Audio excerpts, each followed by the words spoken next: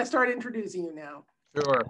Good afternoon, everybody. My name is Susie. I'm the film librarian here at the Darien Library, and I'm pleased to welcome back Mark Albertson today to talk about strong women in history, Amelia Earhart. As you know, our programs here at the library are made possible by your generous donations to our Friends campaign, and we're able to bring you programs like Mark's and others to help enlighten you, our patrons. So with that, I turn it over to Mark. Thank you very much. Good afternoon. This is talk 5 of 5, Strong Women in History, and this pretty good way to end up with Amelia Earhart, who had a short but pertinent life. Let's put it that way. She will only live 39 years, but she left her mark. In fact, it's because of her, in part, that women in World War II will fly aircraft, military aircraft from the United States and Canada across the Atlantic, perhaps stopping in Greenland, Iceland, into Ireland and the British Isles. And for the aircraft to be used by the men. Women really didn't get into combat in World War II for the United States. They did in the Soviet Union, but not in the United States. So she had a far-reaching effect. And interesting too, politically, she was a big supporter of the Equal Rights Amendment, and she became good friends with such people as Eleanor Roosevelt, who really wanted her to teach. Eleanor wanted Amelia to teach her how to fly. She did go up for a couple or 3 rides, but she never really got to teach Eleanor Roosevelt to fly. She had a sister named Muriel, and so, but they were born. She was born actually on July 24, 1897. In Atchison, Kansas. Her father, Samuel Edwin Earhart, and her mother, Amelia Amy Otis. And she was born in 1897. Her sister, Grace Muriel, was born in 1899.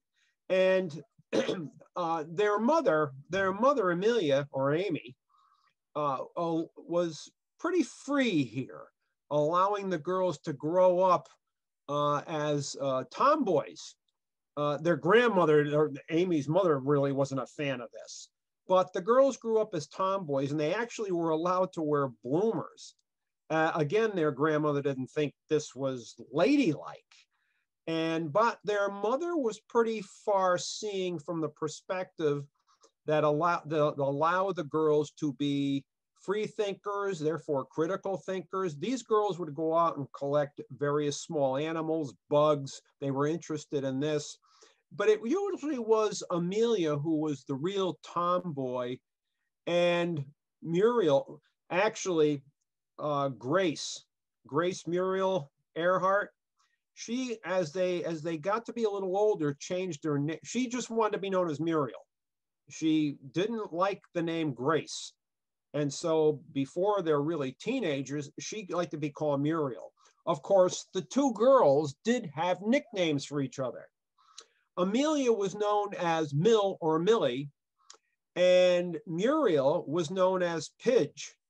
And they carried these nicknames on for quite a while. But it's Muriel who's born in 1899, died in 1998. So she was 99 when she died. Interesting, they are some partially of German descent. They are born in the home of their maternal grandfather, an Alfred Gideon Otis, who was a former federal judge and president of the Atchison, Kansas Savings Bank. And there was one other child who was born, but stillborn. So it's only the 2 girls, by the way. They were named for their grandmothers. This was a family custom. Amelia Josephine Harris and Mary Wells Patton. And from an early age, Mealy or Millie, and again Pidge for her sister. Again, they were very much tomboys, and interestingly enough, they had the money to homeschool the girls. In fact, Amelia will not see a schoolroom until she's 12 years old or 7th grade, because of the fact they were homeschooled, either by their mother or a governess. Their father worked for the Rock Island Railroad, and he will later be transferred from Atchison, Kansas to Des Moines, Iowa. And Amelia Earhart said that she missed moving from her grandmother and grandfather's house because it had a rather voluminous library. And she, even though she was somewhat of a loner, she was a voracious reader. Interesting, some of these women who were voracious readers. Eleanor Roosevelt was a reader too. Helen Keller, through Braille, was or being read to, was also one that liked to read or be read to. Interesting little side note here, as far as them being tomboys. They visited an uncle in St. Louis, and I guess he was as free with his thinking as their mother was. And he had a tool shed that had a sloped roof to it. And Amelia Earhart got a hold of a box, and she went on top of the tool shed, sat in the box, and went down off the roof. And of course, they come down with a crash. And she gets out of the wreckage and she says to her sister, "Pidge, this is fun. It's like flying."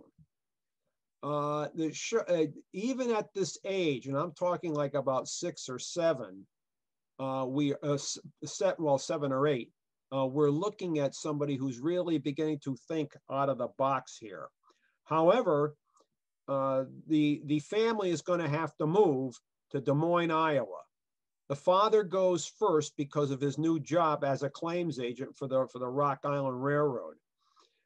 And so the mother is going back and forth until finally the whole family moves by 1907, 1908.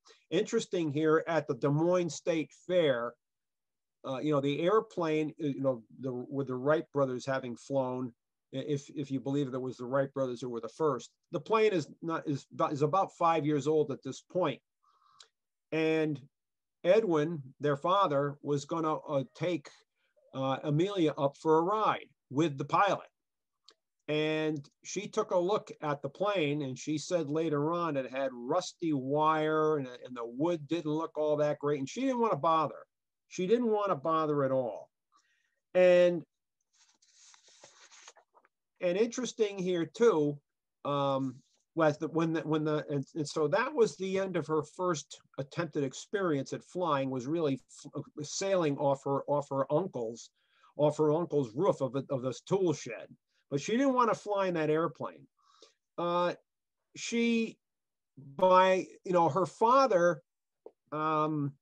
father takes to drinking. And this is where the family fortunes are eventually going to come to an end. Not being in their grandparents' house anymore, she winds up in a public school in 7th grade. She's 12 years old, Amelia does. And and interesting here, even though he's beginning to start drinking, the family finances weren't all that bad at this point, because they even have 2 servants at this juncture, talking 1909, 1910. Until finally it gets to the point where her father is drinking so much that he can't function. And so he loses his job with the Rock Island Railroad. He tries to get another job with the Great Northern Railway in St. Paul, Minnesota. And he does for a short period of time, and she enters the Central High School as a junior there. We're going back to 1915 now. And her father's not doing too well at his job. He's trying to overcome drinking. He did lay off for a while, but she is not doing as well in school. And interesting here, she went to Chicago, and interesting in the going to Chicago, she winds up going to Hyde Park High School. And so, you know how cruel sometimes children can be, teenagers, so on and so forth. In her book, in her yearbook, they wrote in 1916, here is A.E., the girl in brown who walks alone. You know, her mother and father are eventually going to separate, not a divorce, not yet, separate. She winds up going to the Ogun School in Riddell, Pennsylvania. It's a junior college. And from there, she takes time off and she goes to Toronto for Christmas vacation in 1917. Her sister, Muriel, is already in Toronto. Her sister at this point is a nurse, and she's working at the Spadina Military Hospital. And Amelia will volunteer as a nurse assistant, assistant nurse, whatever the case may be. And it's here that she begins to see modern war and what it does to the soldiers, the horrible wounds from modern industrialized war. And she stays here for a while. She doesn't go back to school. She stays here, and she's becoming interested in medicine. One problem, though, in fact, two problems. Number one, in October, November 1918, she contracts pneumonia. And on top of that, maxillary sinusitis, which she has a severe sinus condition. And she's going to be laid up in hospital for 2 months. And the pneumonia eventually go away. Not so the sinus condition. The sinus condition she has puts terrible pressure on her eye. One of her eyes is periodically in pain. It's not like modern medicine today. She's draining through her nose and down her throat. And the first operations do not really do such a great job in alleviating this problem. And so she's going to have chronic sinusitis on and off for a number of years here. In fact, even when she started flying, there were times when she would wear a kerchief or a handkerchief to hide the drainage tube on her face. And so she's going to go to Massachusetts for a year. Her sister had moved to Massachusetts, so she goes to Massachusetts, Northampton. She has to recuperate. 1918 going into 1919. And here she gets involved in reading poetry. She learns how to play a banjo, and she studies mechanics on her own. At this point, too, in 1919, she prepares to go to Smith College, changes her mind. She enrolls in Columbia University, and in a course of study for her, medical studies. That's what she wants to do. However, she quit in 1920 and ventures out to California. Her mother and father have made amends here, at least for now, and she goes out to California. Now, keep in mind, her grandmother had died, and her mother's mother. And her mother's mother left the inheritance in Amelia's mother's name, because she was afraid that if Edwin had been a co in that will, he would have drank up all the money. So the inheritance that they have, it's not huge, but they do have a modest inheritance to fall back on if it's required. So she goes to California, and on December 28, 1920, they are at the Long Beach Fair. And at the fair, there's an airfield nearby, and Frank Hawks is flying. Frank Hawks is is a well-known flyer, and he will become a champion stunt and race pilot. And he's also offering rides this day. And this time she takes the ride and she goes up. And she later said, when the plane was 200 or 300 feet off the ground, I now knew what I wanted to do for the rest of my life. So now she wants to fly. But that takes money. She will get a little bit of money from her mother. However, she puts in hours working as a stenographer for a local phone service in near Long Beach. She also becomes a photographer. You know, this is a lady who, as well as a truck driver, this is a lady who in high school, you know, when she began in school and in high school, kept a scrapbook. And in the scrapbook were ladies who made their marks in initiatives dominated by men. Interesting. Photography, could be politics, sports, any great things that women did, especially in endeavors dominated by men, she held in high esteem, and she had the scrapbook. Well, she's not going to be denied flying. And so she gets a job as a stenographer at a phone company. She's taking photos, photographer, and she's also driving a truck. She needs $1,000. And she goes to, in late January 1921,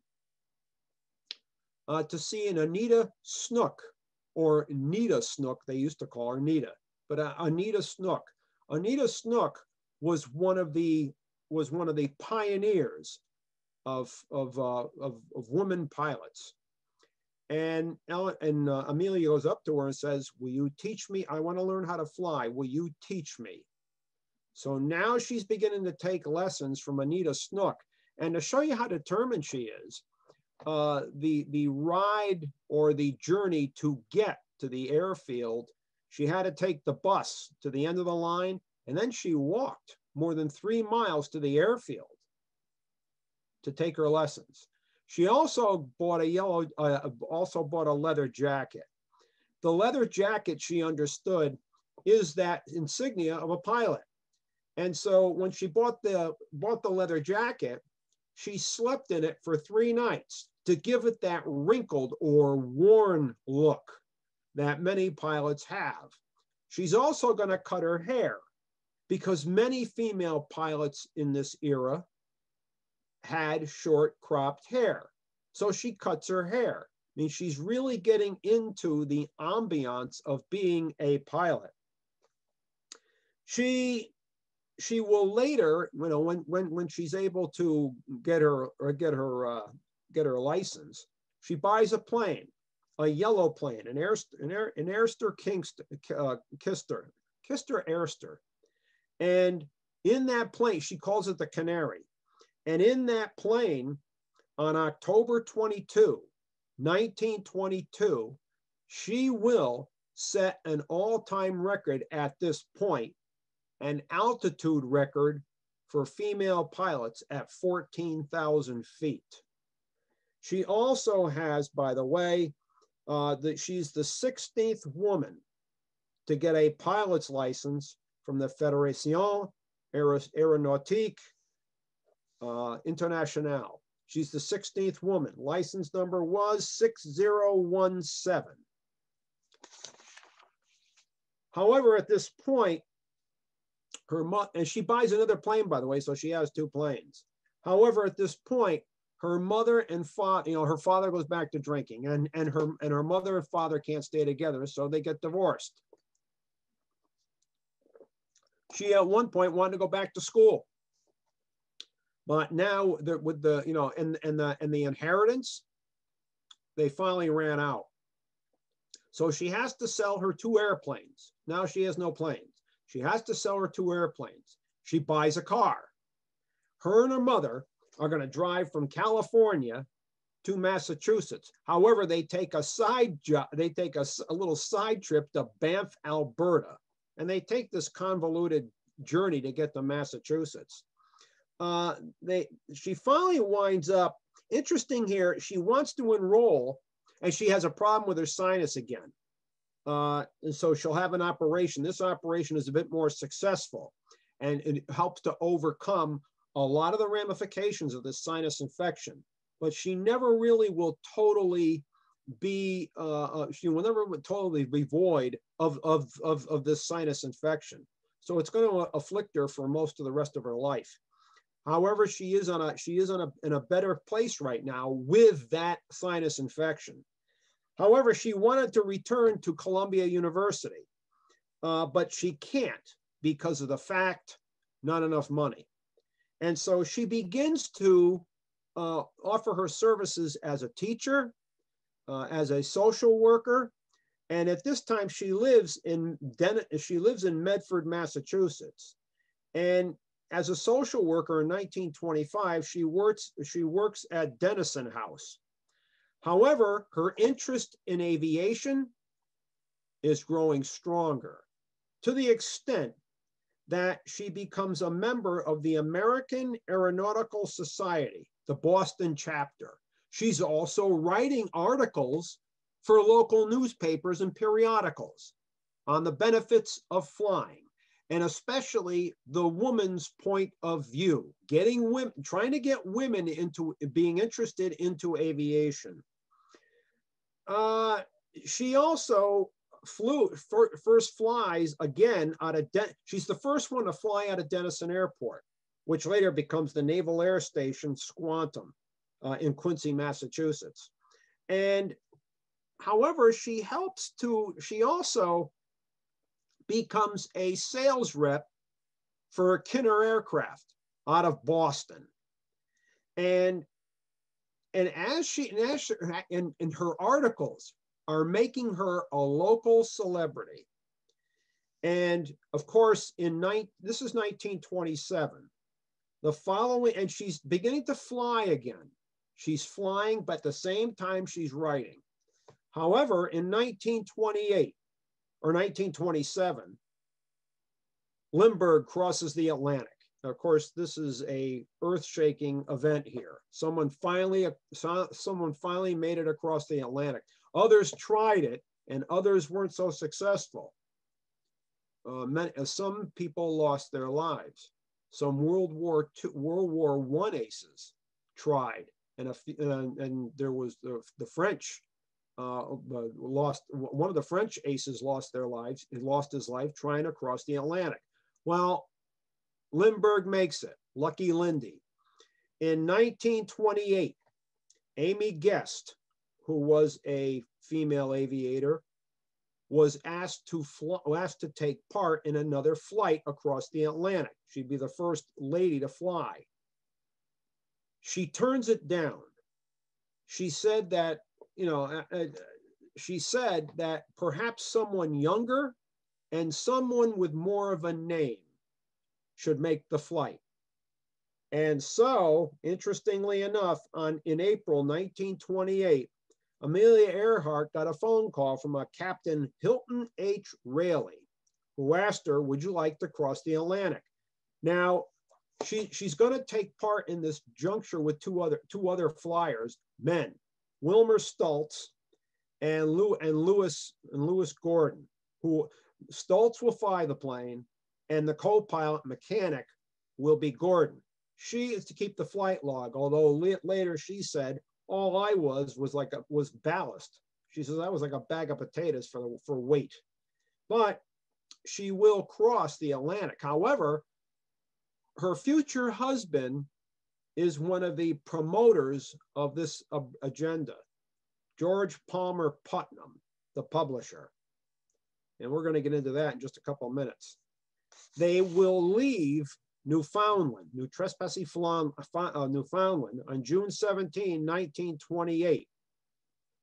And they will land at Bury Point, South Wales, 20 hours and 40 minutes later. There's a commemorative plaque now for this flight. They received a rousing welcome June 19, 1928, when they landed at Southampton, England. Here, Amelia flew a plane, an Avro Avian, owned by Lady Mary Heath, who Amelia is now going to purchase this plane, and it will be shipped back to the United States. But however, when the three of them get home, they are going to get the ticker tape parade in the Canyon of Heroes in Manhattan. And they will be given a reception at the White House by President Calvin Coolidge. She now has that celebrity image. She now is Lindbergh was known as Lucky Lindy. She's now known as Lady Lindy. Many see her, at a distance, her tall, slender build, looking a little bit like Lindy, maybe as her sister, as Lindy's sister. That's not the case. They're not even related. However, George Palmer Putnam is doing his job. He's really pump priming this lady as a celebrity to the extent, the luggage appears, a clothing line appears. You know how it is with athletes and actors, right? Well, that's what's happening to this lady in 1928, 1929. She's now becoming a top billing here personality. So the clothing line appears in places like Macy's. So does the luggage line. Interesting. AE. Remember what I mentioned earlier about her day in high school. AE, the girl in brown who walks alone. And well, now those initials now are becoming etched on the public mind. If you want luggage, ladies' clothes, and the ladies' clothes are patterned for her build. So what do you think happens here? A lot of ladies who have her build are going to go out and buy these clothes, of course. And it could have been a man too if Lindy had his own clothing line. They're supposed to be wrinkle-proofed clothes. She also becomes an associate editor at Cosmopolitan magazine. And she's also now a big personality in pushing aviation itself. With Lindbergh, she becomes involved in transcontinental air transport, TAT, which later becomes TWA. She's also invested time and money, interestingly enough, in setting up the first regional shuttle service between New York and Washington, D.C., called the Ludington Airline. She was vice president of National Airways, which conducted flying operations for overseeing the Boston Maine Airways, which was another one of these regional airlines. And by 1940, this had become Northeast Airlines. However, there's another personality in this, Gore Vidal. Gore Vidal knew Amelia Earhart when he was a young boy. His father, Jean Vidal, was General Jean Vidal at one point, one of the early Army aviators in American history. And he became good friends with Amelia Earhart. After a while, when she married, and we're going to get into the marriage here between her and George Palmer Putnam. That marriage became a wretched marriage, with George Palmer Putnam constantly trying to keep her in the limelight. She actually, supposedly, according to Gore Vidal, had a soft spot for Jean Vidal, and she supposedly wanted to leave George Palmer Putnam and put in with Jean Vidal. General Jean Vidal told her, I like you. He thought she was a good friend, but I don't love you. And so she will persist in this wretched marriage. And Gore Vidal also said he was on a train one time with her, going to New York City with a group, but they were sitting together. And he's only at this point 11, 12 years old. And this was the planning of the round the world flight. And they had a map out. And Gore Vidal is sitting there with Amelia Earhart with this map. And he says, well, Africa here looks pretty dangerous. I mean, you go down in that jungle, or no, he said the Pacific. Look at that ocean. Look at that ocean. I mean, it's wide open. If you go down there, how are they going to find you? And she says, well, there's a lot of ships going back and forth. But she said the African jungle would be the most dangerous trip, because if you went down in the jungle, how are they going to find you? Well, what's going to happen here? And later on, after the war, Gore Vidal he got to know very well Eleanor Roosevelt. Of course, he called her Mrs. Roosevelt. And he asked her, he says, what do you think about the story about your husband, Franklin D., as the president, sending Eleanor Roosevelt, sending Amelia Earhart in through the Pacific, flying across the Pacific to spy on Japanese possessions? And Eleanor told him in no uncertain terms, well, as you might expect, I had my own investigation done, and that's just not true. That's from Mrs. Eleanor Roosevelt. But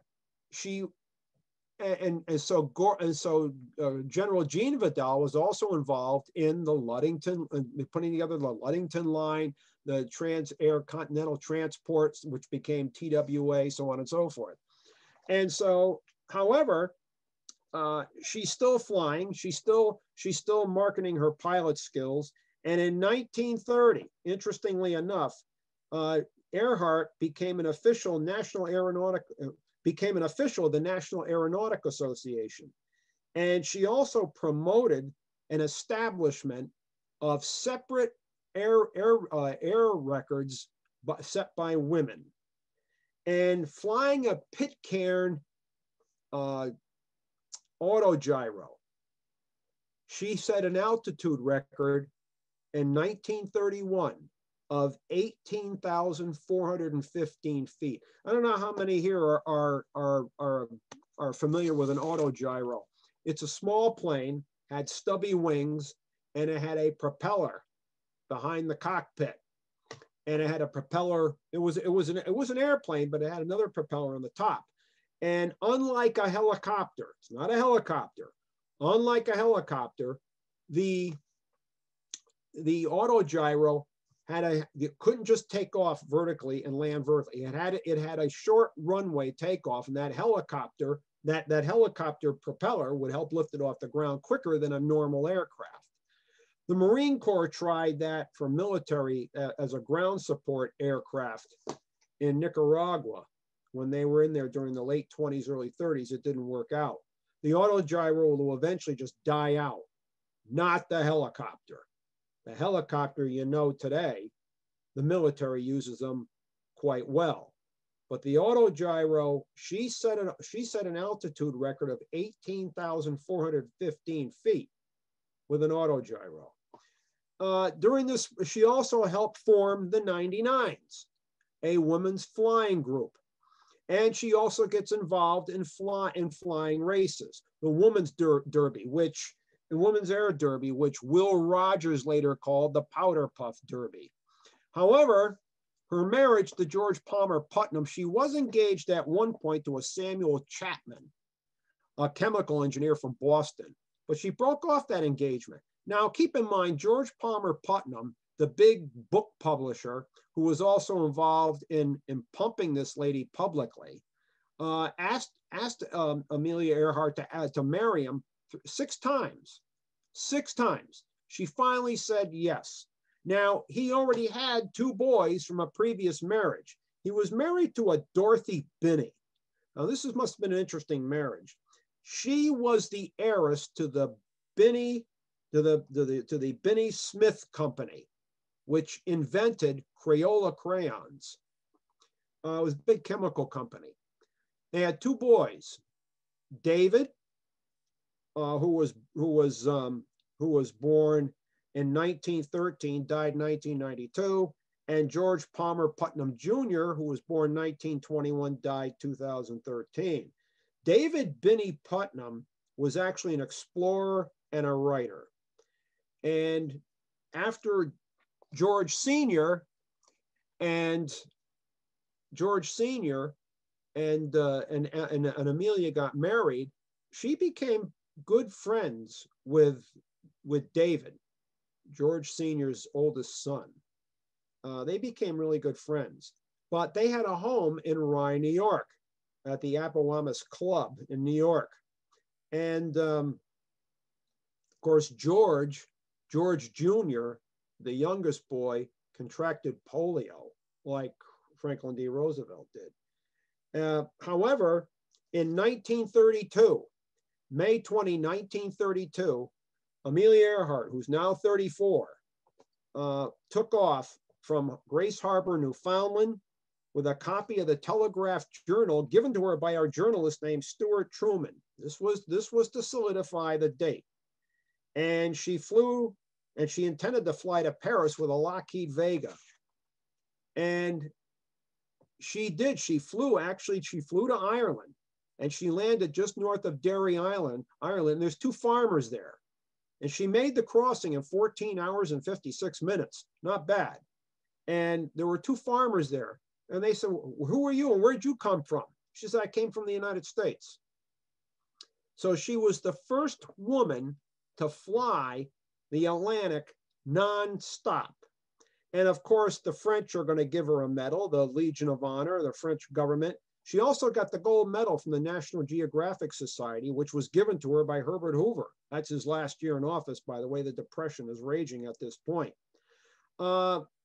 Again, her friendship with, she also was, her friendship with Eleanor Roosevelt.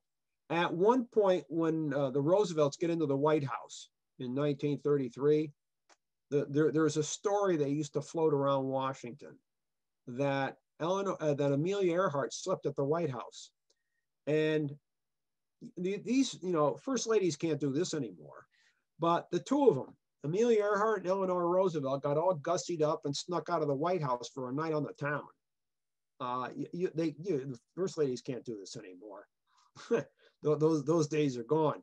But interestingly enough here, this rocky marriage she had with George Palmer Putnam, probably at the very beginning here, even before they tied the knot, the day they got married, George Palmer Putnam, there was a note for him. The bride and groom are supposed to meet see each other prior to exchanging their vows, right? And there's a note for him, so he picks it up and reads it. It's from his betrothed. Don't think I am going to adhere to any medieval conventions on marriage, and I expect the same from you. Oh, and by the way, I am not Mrs. Putnam. I'm Amelia Earhart. That's the note she sent. Now, the reporters are going to get a hold of this. And every time they called her Mrs. Putnam, she'd just smile. I'm Amelia Earhart. However, George Palmer Putnam, and he didn't appreciate this too much. They began to call him Mr. Earhart. So they reversed the roles here. However, her career is really, as we should call it, taking off. In 1935, January 11 to be exact, she became the first aviator to fly solo from Honolulu, Hawaii to Oakland, California. On April 19, she flew from Los Angeles to Mexico City. And then on May 8, she took off from Mexico City and flew to New York. And so she's increasing her lore here, her legacy here, with all these flights. She did fly in the Bendix Trophy race, and she finished 5th. However, it's also at this point where now she's making all these records that they have to move. They're going to move. Her and George Palmer Putnam are going to move to California. They actually had a fire at the house, and they're going to move to North Hollywood. And she's actually speaking in California when when a man steps up and introduces himself. Paul Mance. who is a Hollywood stunt pilot. And he also has a flying school. And because she's getting more into long distance flying, they will create a partnership here. And so with the Putnams, Mr. and Mrs. Putnam, moving to California, she now becomes close to also Paul Mantz. Paul Mantz had a long career as a noted stunt pilot. In fact, it's Paul Mantz's business that did a lot of the stunt work for It's a Mad, Mad, Mad, Mad World. Frank Tallman was another one that flew with him. And he was another noted stunt pilot for Hollywood as well. But they have a flying school. And so now she has that going for her, as well as continuing to fly. However, it is at this point, she's also on the faculty of Purdue University as a visiting faculty member to counsel women in their careers and a technical advisor at their Department of Aeronautics. And it is here that they begin to plan the round-the-world flight. Early in 1936, they begin to plan that. And the flight is to be 29,000 miles. And with financing, part of the financing came from Purdue University. And she has a Lockheed Electra 10E built at the Lockheed Company, built to her specifications. And it included extensive modifications to the fuselage to incorporate a larger fuel tank. For a flight like this, she's going to need a larger fuel tank. It's a twin-engine monoplane, metal. It's a flying laboratory. And it's actually going to be hangared not far from the Lockheed plant at Paul Mantz's United Air Services, which is just across the airfield from Lockheed's Burbank, California plant. And she begins to put together a crew.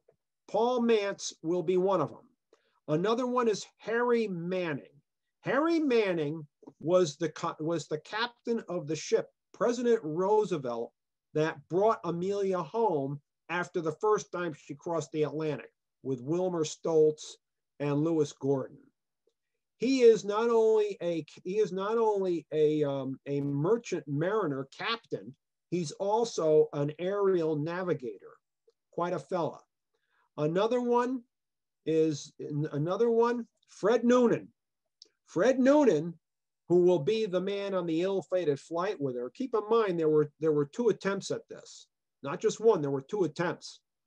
Fred Noonan was also an acknowledged, not only aerial navigator, but also an acknowledged ship captain and maritime navigator. In fact, it is Fred Noonan who put together a lot of the air routes for the Pan Am Clipper in the Pacific. So this is the crew she puts together. And the first attempt to do this round the world flight was March 17, 1937. Only they're going east to west. In other words, they left California for Hawaii. That was the first leg.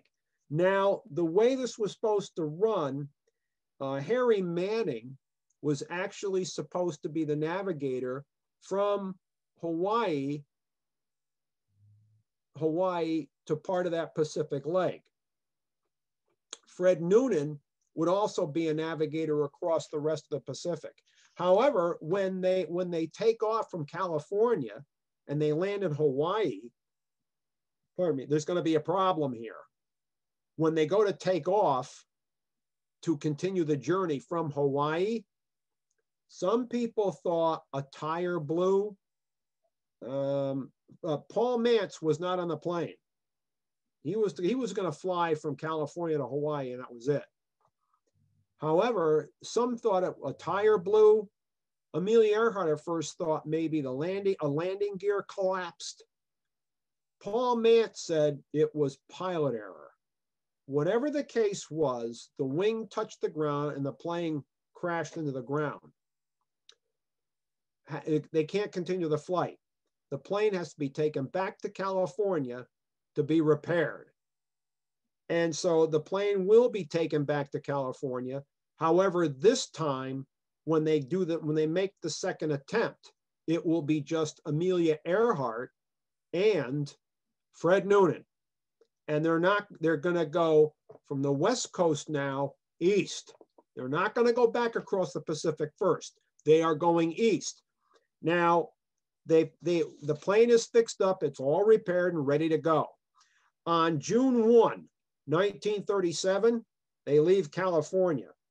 And so they cross the United States to Florida, and from there, they will begin that flight down to South America, across the South Atlantic to Africa, and finally, they will get to, they go to the Indian subcontinent, Southeast Asia, and they finally wind up in New Guinea. Now, that was June 29, 1937. Out of 29,000 miles, they have now flown 22,000 miles. And they made it over the African jungle, which was a fear that she had. So now they've got two of the legs to go here. And they are supposed to leave New Guinea on July 2nd, 1937 for Howland Island. From there, from Howland, they're supposed to go to Honolulu, Hawaii, and then from Honolulu to Oakland, California. That's the end of the journey. And the thing here is the journey from the leg from New Guinea to Howland Island is 2,556 miles. It's the longest leg of the journey. The one problem here, they take off at midnight, July 2nd, 1937. There was a aerial for their electronic equipment on the bottom of the plane. It was a loop antenna. Supposedly, that loop antenna was damaged or ripped off. Some say it was ripped off. The airfield at New Guinea was not a hard surfaced airfield. It was turf. And so with a full tanks of fuel, that plane is bouncing. Now, supposedly it ripped that loop antenna off. Some took a look, they never found the antenna. Another problem that's later going to show up later on, the loop antenna, which is a wire. And this wire is on a spool.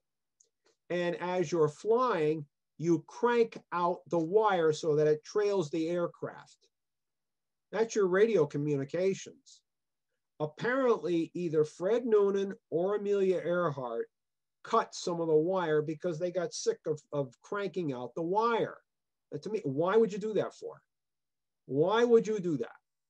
And so their communications, it could be that helped to upset their communications as they're flying. However, waiting at Howland Island is a Coast Guard cutter, the Itasca. Leo Ballarts is the radio operator. Now, supposedly they're flying towards Howland Island, and as they get near, they're supposedly near Howland Island. Some of the transmissions were fine. Some of the transmissions were fine because Ballard said so, but as they got closer, some of the transmissions he's getting, some of the transmissions he's not. There's one problem here. The Itasca uses Navy communication systems. They are not using Navy communication systems on the plane. So he's not getting everything he should get. Some comes through crackle, some of the messages he's not getting, some come through clear as a bell. However, there are other people who are also hearing some of the messages, like maybe Pan Am, other receiving stations on other islands that are getting these messages. But Leo Ballarts is not getting anything, and as getting all these communications, and as he said, I sweated blood trying to get her plane to come into Howland Island. Now, Howland Island is only at its highest point 10 feet high. It's not a big island. You know, there are no super tall trees. There are no real hills here as landmarks. So Ballards is going to keep his key open so they can home in on his frequency. Now, interesting here too, at 6:14 a.m., he receives a call.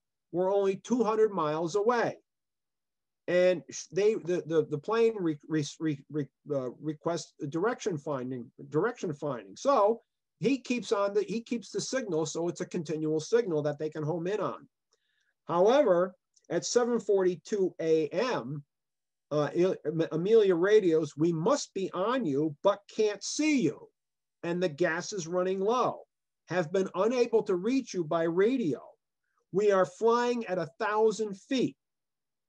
Her 7:58 a.m. transmission said she couldn't hear the Itasca and asked them to send voice signals so that they could try to take a radio bearing.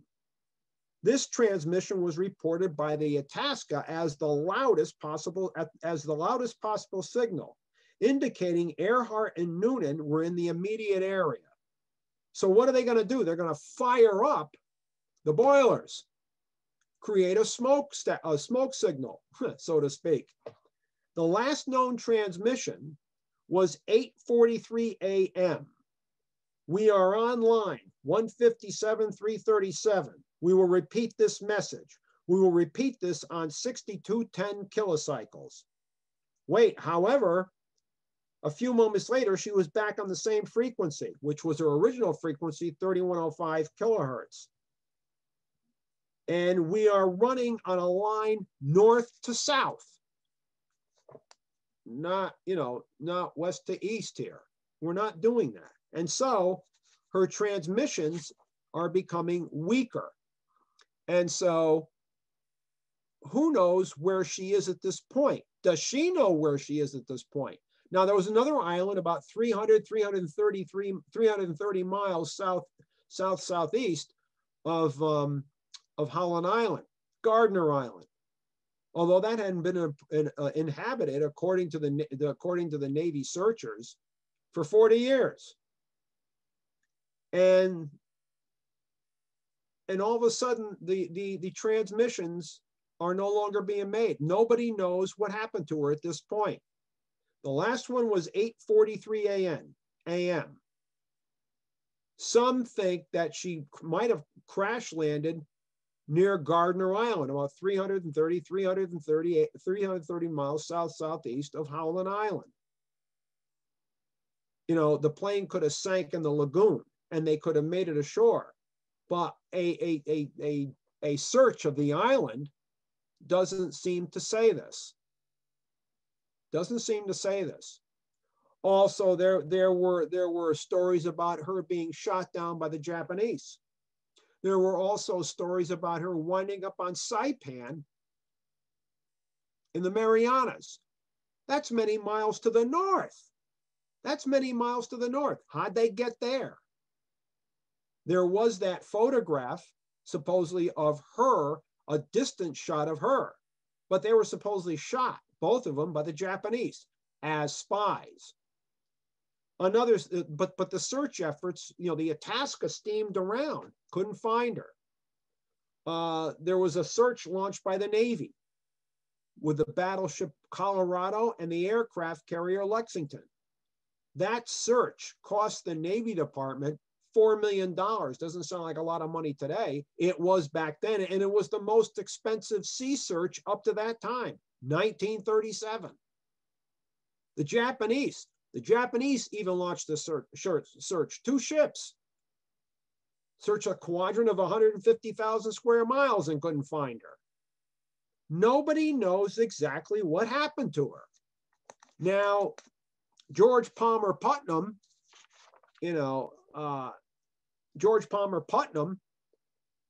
thinks that maybe she crashed. Her stepson, David, made the comment, they're 18,000 feet down. You're not going to find them.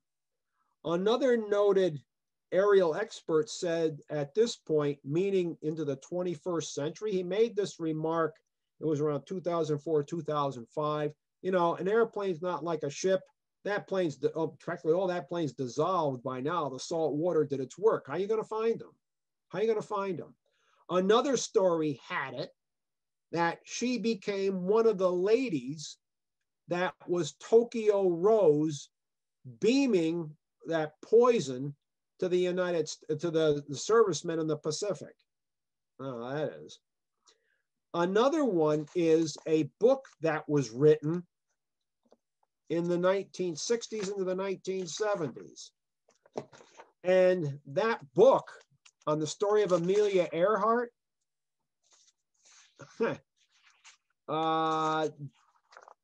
interesting here, this book by a Joe Class wrote this book on Amelia Earhart. There was a lady who was a banker in New York who supposedly looked like Amelia Earhart. And Joe Class said that this lady who was a banker was Amelia Earhart. She went into hiding. This lady swore up and down she was not Amelia Earhart.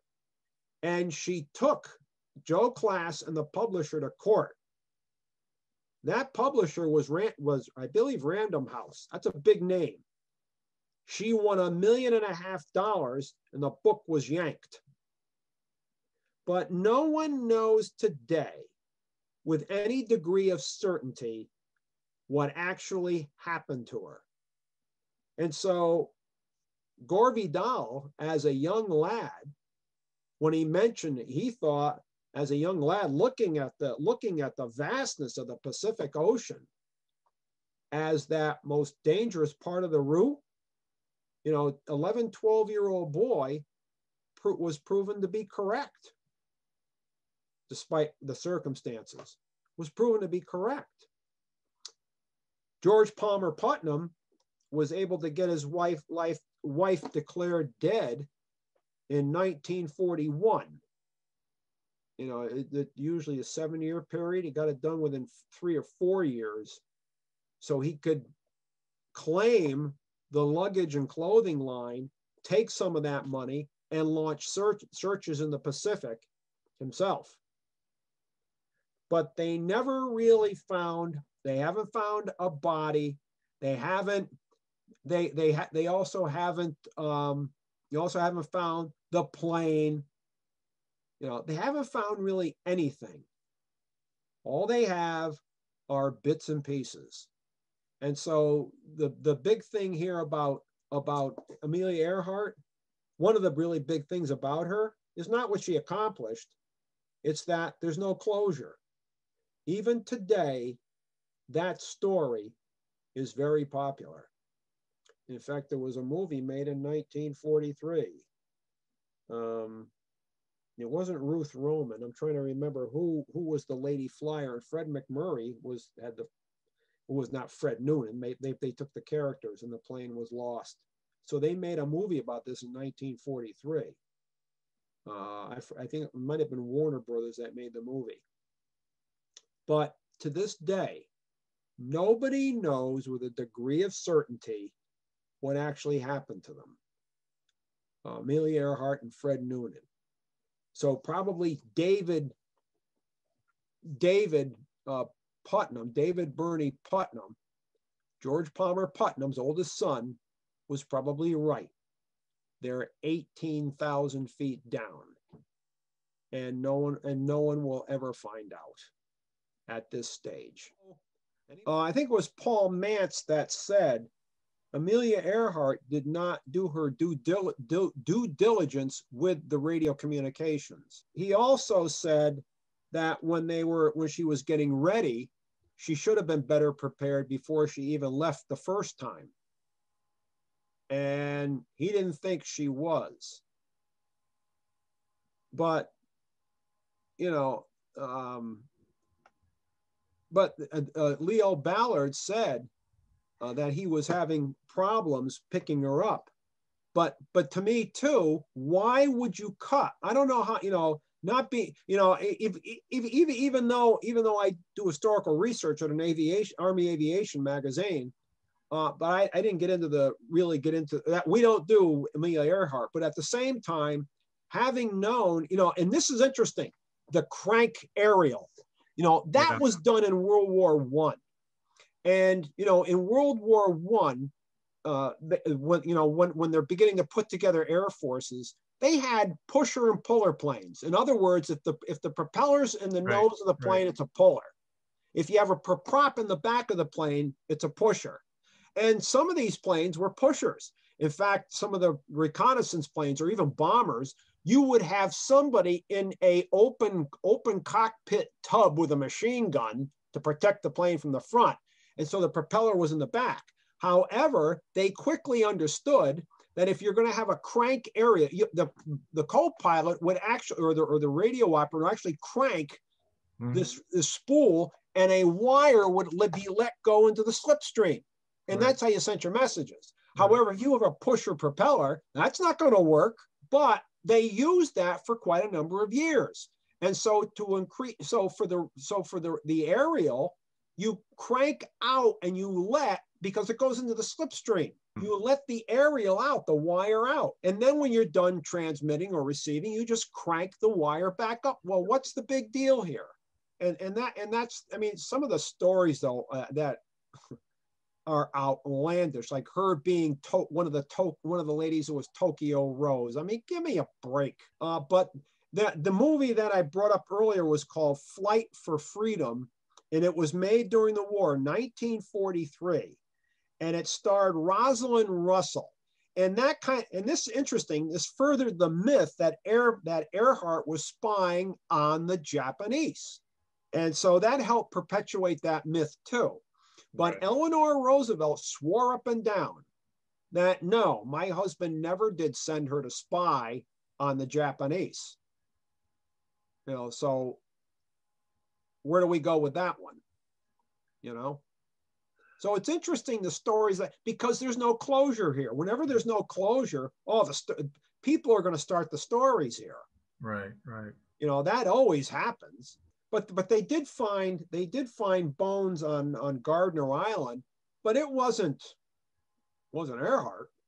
Yeah. Because if she had crash landed in the lagoon, the plane would have sunk. They could have swam or even walked to Gardner Island. But apparently, according to the Navy, when they went there and searched Gardner Island, they found that there hadn't been anybody there for 40 years. There was a ship sunk right off the shore, but nobody had been there for 40 years. And Howland Island is just really a spit in the Pacific. It's not even, it's about 10, the highest point is 10 feet above sea level. So there are no real tall obstacles to home in on, really. I mean, it's just a spit, really is what it is. But it did have a level plane to land a plane on. But it worked out the way it did. So, but I mean, as advanced as we are here at this point, 1936, 1937, over what they were doing in World War I, it's still not today. It's still not today. So trying to find somebody it was tougher. You didn't have cell phones then. All you got to do is open the phone and leave the key on. Didn't happen. So, it's interesting you said about advertising. And this is the era. Go back to 1922, 1923, when Edward Bernays opened up the first office of advertising in New York, public relations. And he helped channel American opinion in World War I to support the war. And so he's thinking, what can I do with these techniques in peacetime? And he's the one, one of the few men who more than any other, got Americans to buy not what they need, but what they want.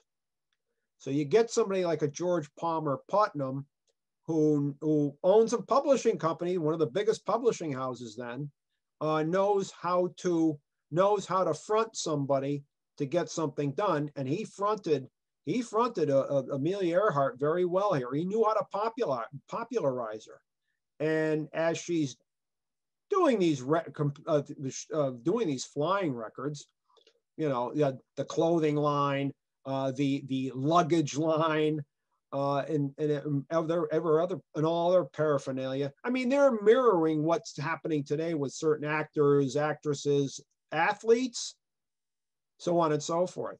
So yeah, that's that. But not knowing what really happened to her adds to the mystery. I mean, it really does. It adds to the mystery. You know, there's no closure here, like with the other ladies we talked about. Well, we know what happened to them, but not this one. Not this one. So the stories are gonna start, and they keep going. They keep going. So interesting. One of her good friends, Jacqueline Cochran, who was a pretty fair female aviator in her own right in this era.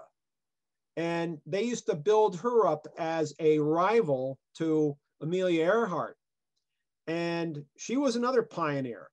And she went through the interesting, what she thinks, another pioneering aviator was one of Earhart's friends, made a post-war search.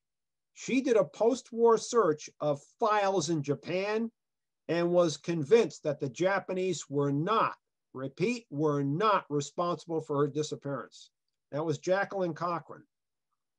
She did that after the war. So maybe that knocks the Japanese out. Okay, then what happened to her? We still don't know. But maybe David Putnam, George Palmer Putnam's oldest son, was correct.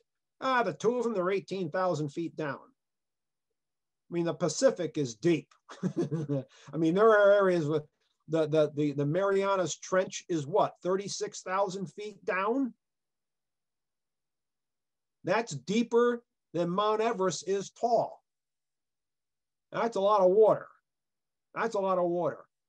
But, you know, in other areas of the Pacific, yeah, 15, 18, 20, 25,000 feet. Yeah. Yeah.